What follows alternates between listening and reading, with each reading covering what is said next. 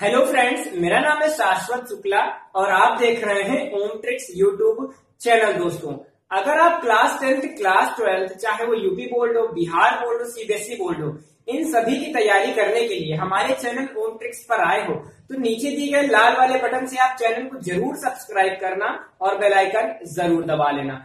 और अगर आप कुछ एक्स्ट्रा तैयारी करना चाहते हो अपनी बोर्ड परीक्षा के लिए तो और ज्यादा कोर्स आपको हमारे अनअकैडमी पे दिए गए हैं। अनअकैडमी का लिंक फॉलो कर लीजिए, डिस्क्रिप्शन में दिया गया है। सभी लोग जाकर के हमें अनअकैडमी पे फॉलो करें और वहां पे कोर्स सभी लोग देख ले। दोस्तों, तो बिना समय गवाए इस वीडियो को हम स्टार्ट करते हैं।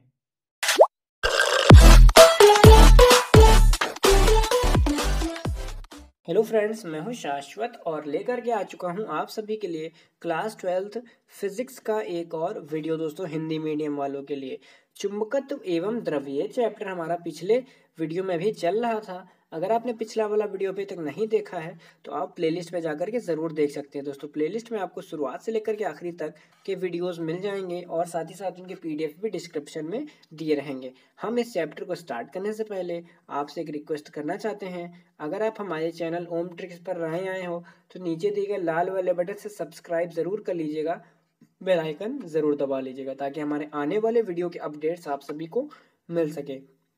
तो चुंबकत्व एवं द्रव्य, चलिए स्टार्ट करते हैं। फर्स्ट क्वेश्चन हमारा, निम्नलिखित पदार्थों में प्रतिचुंबकीय तथा अचुंबकीय पदार्थों को चुनिए। तांबा, सोडियम, पोटेश, प्लेटिनम तथा चांदी। 2017 में वाला प्रश्न पूछा गया था। तो इसमें आपको क्या करना है, जो आपका प्रतिचुंबकीय है और आपका अनुचुंबकीय, इनमें आपको दो दो अंतर अलग अलग लिख देने हैं। जैसे कि हम सबसे पहले हेडिंग डाल देंगे प्रतिचुंबकीय। तो प्रतिचुंबकीय में आते हैं हमारा तांबा, चांदी हो गया। प्रतिचुंबकीय आते हैं हमारा तांबा और चांदी हो गया। और अनुचुंबकीय में हो गया हमारा सोडियम और प्लेटिनम। ये जो है ये आपका 2 नंबर का प्रश्न है और 2017 में पूछा गया था। तो दोनों बहुत अच्छा प्रश्न है, इसको अच्छे से टिक लगा लीजिएगा और देख लीजिएगा। पीडीएफ मैंने आपको वीडियो की डिस्क्रिप्शन में दे रखा है, तो टिक लगा लीजिए, याद कर लीजिएगा। नेक्स्ट की तरफ हम चलते हैं। प्रति तथा अनुचुंबकीय पदार्थों में मुख्य अंतर लिखिए। तो इनमें जो मुख्य अंतर होगा दोस्तों आपको लिखना पड़ा है। तो ये वाला जो प्रश्न है, यानी कि इसी साल ये वाला प्रश्न पूछा गया था दोस्तों, 2 नंबर का। ठीक है, चलिए इसका उत्तर लिखते हैं। ऐसे पदार्थ जो तीव्र प्रबलता के चुंबकीय क्षेत्र में रखने पर क्षेत्र की विपरीत दिशा में आंशिक रूप से चुंबकीय होते हैं, प्रतिचुंबकीय पदार्थ कहलाते हैं। जैसे कि सोना, चांदी, हीरा, नमक, जल और वायु। यानी कि कहने का मतलब है आपका, जो हमारे ऐसे पदार्थ होते हैं जो हमारी तीव्र प्रबलता के चुंबकीय क्षेत्र में रखने पर विपरीत में आंशिक रूप से विपरीत हो जाते हैं, उन्हें हम चुंबकीय कहते हैं। ठीक है, चुंबकीय कौन सा वाला चुंबकीय? आपका प्रतिचुंबकीय कहते हैं। जैसे कि उसमें आते हैं सोना आता है, चांदी आता है, हीरा आता है, नमक आता है, जल आता है और वायु भी आती है और आदि आते हैं। ठीक है, हम चलते हैं अपने नेक्स्ट की तरफ। ऐसे पदार्थ, यानी कि अब हम किसका लिखेंगे? अब हम लिखेंगे दोस्तों अनुचुंबकीय का। अनुचुंबकीय का लिखेंगे, ऐसे पदार्थ जो प्रबल तीव्रता के चुंबकीय क्षेत्र में रखे जाने पर क्षेत्र की दिशा में आंशिक रूप से चुंबकीय होते हैं, अनुचुंबकीय पदार्थ कहलाते हैं। जैसे कि हमारा aluminium, platinum, sodium, copper chloride और ऑक्सीजन आदि पदार्थ ऐसे पाए जाते हैं दोस्तों। तो ये जो प्रश्न है 2018 की परीक्षा में पूछा गया था, 2 नंबर का प्रश्न। हम चलते हैं अपने नेक्स्ट क्वेश्चन की तरफ। किसी बाह्य चुंबकीय क्षेत्र में रखने पर प्रतिचुंबकीय पदार्थों का व्यवहार अनुचुंबकीय पदार्थों में से किस प्रकार भिन्न हो सकता है? तो ये प्रश्न आपका है। ठीक है, 2017 यानी कि 2017 की यूपी बोर्ड परीक्षा में पूछा गया था, किसी से भी सेट में आपका पूछा गया होगा।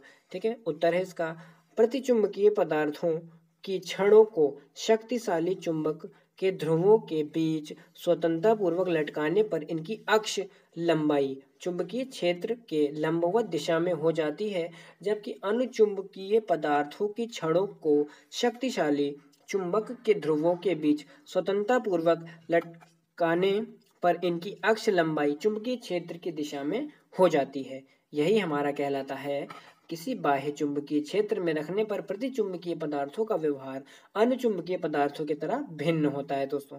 तो यही था हमारा उदाहरण, ये आप लिख दीजिएगा। ठीक है, 2 नंबर का क्वेश्चन है। हम चलते हैं आपको नेक्स्ट क्वेश्चन की तरफ। नेक्स्ट है प्रतिचुंबकीय तथा अचुंबकीय पदार्थों में परिणामी चुंबकीय आघूर्ण क्रमशः शून्य तथा अशून्य होता है। ऐसा क्यों होता है? 2018 यानी कि इसी वर्ष परीक्षा में पूछा गया था दोस्तों। तो प्रतिचुंबकीय पदार्थों में परिणामी चुंबकीय आघूर्ण शून्य होता है। क्या होता है दोस्तों? प्रतिचुंबकीय पदार्थों में परिणामी चुंबकीय आघूर्ण जो होता है वो शून्य होता है, क्योंकि इनके परमाणु में प्रायः इलेक्ट्रॉनों की संख्या सम होती है। ठीक है, इनके परमाणु जो होते हैं, इनके परमाणुओं की संख्या जो होती है वो सम होती है। अनुचुंबकीय पदार्थों में परिणामी चुंबकीय आघूर्ण अशून्य होता है, क्योंकि इनके परमाणुओं में प्रायः इलेक्ट्रॉनों की संख्या विषम होती है। बस यही कारण होता है दोस्तों आपका प्रतिचुंबकीय और अनुचुंबकीय पदार्थों के परिणामी चुंबकीय आघूर्ण का शून्य से अशून्य में होता है। ठीक है, चलिए हम चलते हैं नेक्स्ट की तरफ। विद्युत चुंबक किसी स्थायी चुंबक से किस प्रकार भिन्न होता है? ठीक है, यह आपको समझाना है।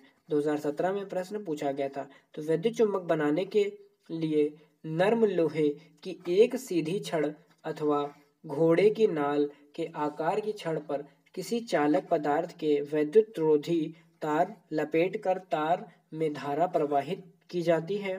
धारा प्रवाहित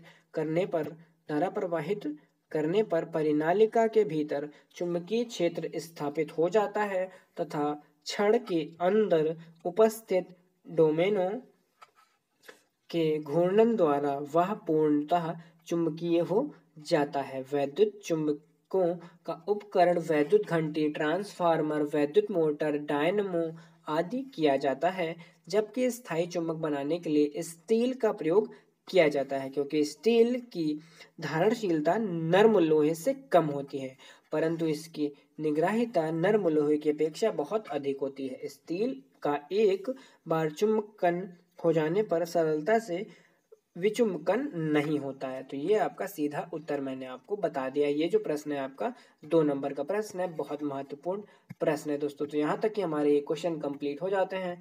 आप इनका पीडीएफ जरूर से जरूर डाउनलोड कर सकते हैं वीडियो की डिस्क्रिप्शन से दोस्तों। डिस्क्रिप्शन में मैंने इसका पीडीएफ दे रखा है, आप जाओ और डाउनलोड कर लो दोस्तों। तो हम मिलते हैं आपको इसकी नेक्स्ट वीडियो में। वीडियो को लाइक कर दीजिएगा, वीडियो को अपने सभी दोस्तों तक शेयर कर दीजिएगा, अपने व्हाट्सएप, फेसबुक, ट्विटर, इंस्टाग्राम के जरिए।